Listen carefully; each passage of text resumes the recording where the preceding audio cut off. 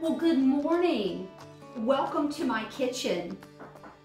This morning I'm making some cream cheese and raspberry turnovers. I've been on a little bit of a turnover kick lately, and I've come up with a couple of combinations that I've loved, my husband's enjoyed, and I believe this happens to be my favorite, and I want to show you how I do it. My husband's at work this morning. It's Saturday at our house, and it's rare that he goes in on a Saturday morning. So I thought when he got back, I would have these nice warm turnovers waiting for him and a hot cup of coffee. Now, this is the start of my cheese filling. I went ahead and added a block of cream cheese to my bowl here, my measuring cup. This is an 8-ounce block, and I let it come to room temperature, and I've already added 1 tablespoon of powdered sugar. I have another 2 tablespoons here, as well as 1 large egg yolk, again, room temperature, and a dash of vanilla. I'm not even using a teaspoon in this recipe because I'm adding lemon zest to my cream cheese, and I want the vanilla in the cream cheese to add flavor, but I don't want it to compete with the lemon because lemon and raspberry go perfectly together. Now I have about a half a cup of raspberry preserves here, and they're refrigerated.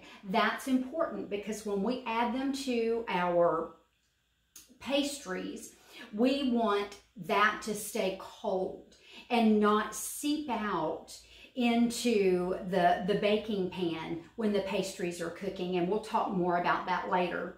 I've also got some puff pastry. I happen to love this. This makes a delicious flaky turnover.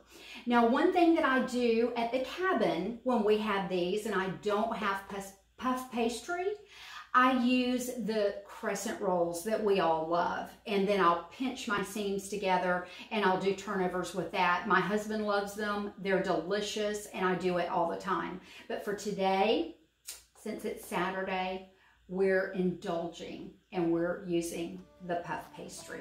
So let's get started on our cream cheese filling. As I said, I have my softened cream cheese in my dish, and I've got my hand mixer here. No reason to bring out the big mixer because this is just simple and easy, and it's small amounts, so hand mixers do just fine. I am adding my powdered sugar, and I'm gonna go ahead and beat this up. Just let it blend. So here we go. Well, that sugar is nice and blended here. Where's my wax paper when I need it? Now I'm going to go ahead and add my egg yolk. This is at room temperature. That way everything blends nicely and the cold egg doesn't cause this cream cheese to seize back up. I'm also going to add my vanilla. So I'm going to blend this up. All right. Now I'm going to add my lemon zest.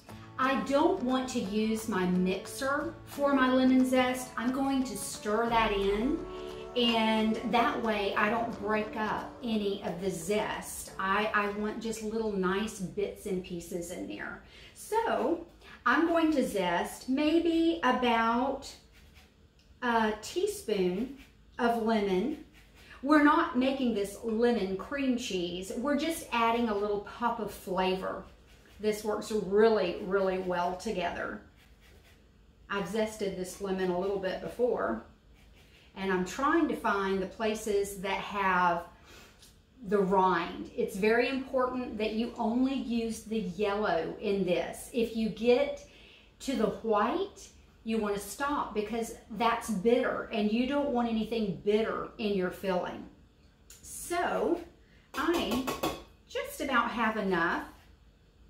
This is going to work beautifully with that raspberry. And this is something that you can eliminate if you'd like, But I will say that the lemon really adds something special to this cream cheese.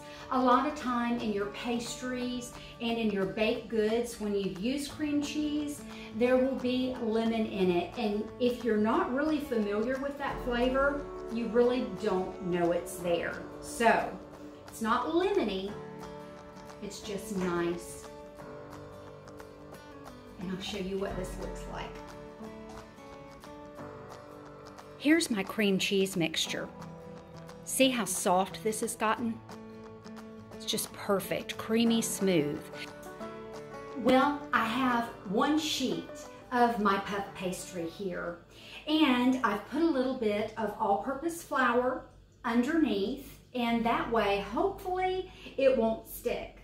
Now, this comes with 2 sheets to a package, and this is the first one. Now I'm lightly rolling this out and it comes folded up, so I'm getting the seams out. And I'm not pressing too hard as I roll this because I don't want this to stick. So I think that that is going to be just perfect. I've also floured the top just a tiny, tiny bit. And when you unfold the puff pastry, oh, this is perfect. It has a floured side. And you always want to put the flour side to the bottom. And like I said, I added a little bit on the top. Now what I'm going to do is cut this in 4 squares. I use my pizza cutter. I found that this works really, really well. Now I have 4 squares here, and this one is not quite even, so I'm just going to cut off a little piece of that. This one as well. They close better if they're even. It doesn't have to be exact, of course. If it did, I would never make these, but it does need to be pretty close. Well, these are ready to go ahead and start with my filling. I've got my raspberries here, and I've put my cream cheese filling in the refrigerator. I don't want that to get any warmer than it already was, because when we bake this in our preheated 400-degree oven, that needs to be a little bit cool. And the reason why is when you put these in the oven, the pastry will puff up really quickly, and the filling is a little bit cooler. Then that filling is going to stay more in place and not run out if you've got any leaks in your pastry. Well, let me grab my cream cheese.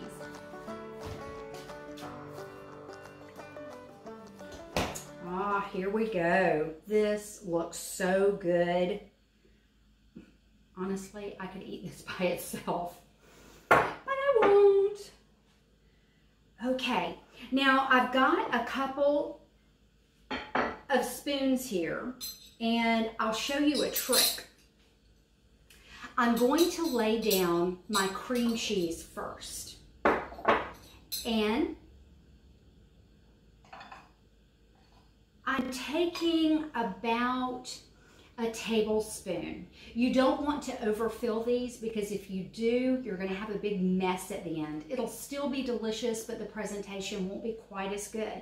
Now, I'm taking this, and I'm just putting this inside, and I'm using the other spoon to scrape it off. I'd say this is a little bit more than a tablespoon, a nice full tablespoon. You can add a little more if you'd like. Okay, and 4. Now I'm going to spread this just a little bit. Just go ahead and don't spread it all over, because remember, this is making a turnover. So we want to keep that pretty much just to one side.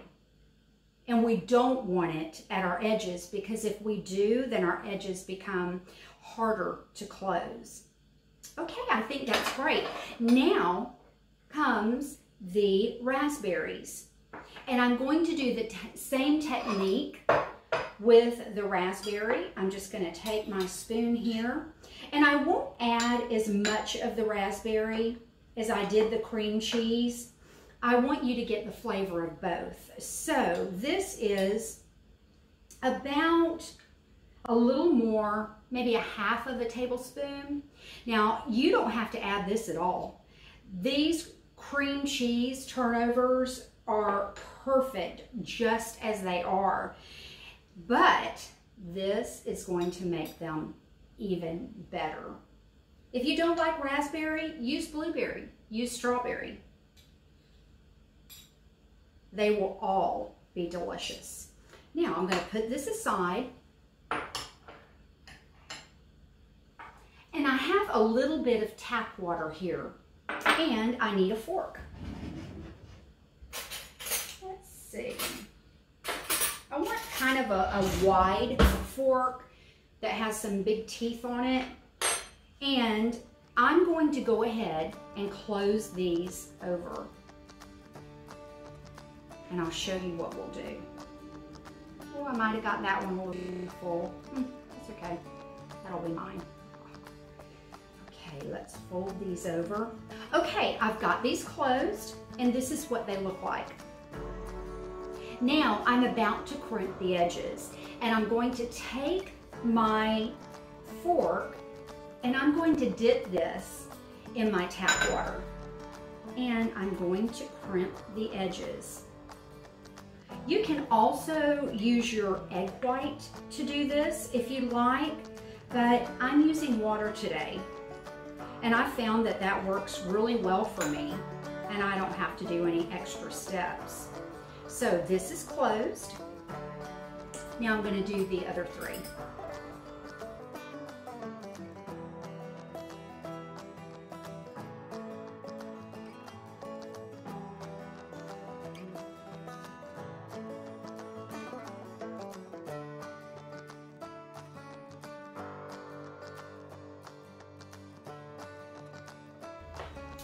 Now I've got all of this done, and I'm going to take my fork and I'm just going to make 2 little holes on the top of each one.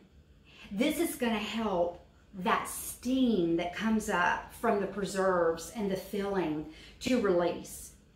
That steam has to go somewhere, and so if you don't put a hole at the top, then it's going to leak out of the sides. Combustion is going to find some way to come out, and so the holes help that from happening. Now, let me go ahead and get my baking sheet. I've lined my baking sheet with parchment paper. Now, I'm lining my baking sheet with a little bit of a butter flavor cooking spray. That's going to ensure that these are going to come off the sheet at the end. And then I'm going to take these. They look amazing. And I'm going to stagger them. If you make the entire batch at one time, I would suggest that you refrigerate the ones that you've already made, because it takes a little time, and you want to make sure that these don't get too warm, because that cool pastry in that hot oven is going to puff up. So the cooler the pastry, the more puffier that it will become. Now, one thing that I could do here is I could take some melted butter and I could brush all over the tops of these. But we're watching our calories. I know that's hard to believe as I'm making these cream cheese and raspberry turnovers, but this is a way that I can cut calories and still get that same golden color and also get a little bit of flavor. We'll top these off at the end with some powdered sugar, and so I want to just add this right now. Just spraying the tops of those really good. And this is going to give me that nice golden color. And if you want to use butter, I will say butter makes everything better. But today, you know what? I'm just going to use this. Well, these are ready to go into the oven. My oven is preheated to 400, and I even allowed it to just heat up for an additional 5 minutes or so, and that way I know when I open the oven door that my oven will stay hot. So let's get these in. These are going to cook at, let's say, 15 or 20 minutes. We'll check them out in a minute. And in the meantime, I think this coffee and I are going to go to the couch and take a little break. I want to show you my puff pastries. I'm not opening the oven because I don't want to release the heat. The heat needs to stay. They've been cooking about 10 minutes and the tops are still a little blonde, and I want to get that to a nice golden brown. Well, my puff pastries have finished baking. I'm just going to go ahead and get these out. Oh. I wish that you were in my kitchen right now and you could smell how wonderful the aroma is. Oh, they look delicious. Now see, I didn't close one very well. That one will probably be mine. And so they leak out just a bit, but that's okay. I am going to put these on my countertop and let them cool down just a bit, and then we'll finish them off with some powdered sugar. I think I'm gonna get back to my cup of coffee.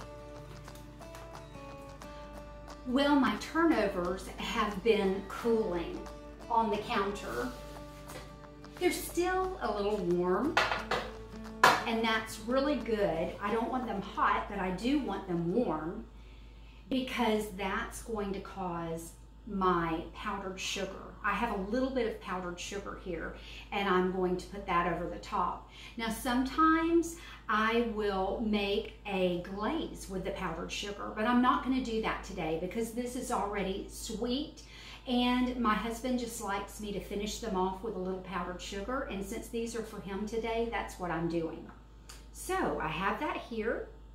Make sure when you're doing this, you lift it up high and sprinkle that all over. They smell so good. They look so good. Now, as you can see, the powdered sugar is already starting to melt a little bit. Right before my husband gets home, I'll probably just dust them once again, and that will be perfect. These look so good. Well, I'm going to go ahead and put these on my serving dish. They feel so light and fluffy. That puff pastry makes a delicious flaky crust. Ooh, these look so good. And look, I have this one, and that has just spilled out over the top. I think this one's going to be mine.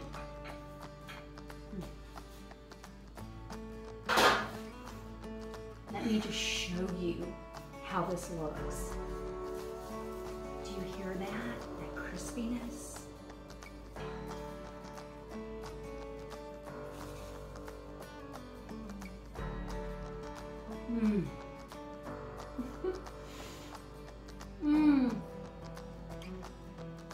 That is so good. They're still warm. And that cream cheese just adds the tiny bit of savory, and the raspberry balances it off with some sweetness and just a hint of tartness. These are so good. Well, my husband better hurry home or there might not be any left. You know what? I think I'll just skip the second batch for now and go back to the couch. Enjoy your morning.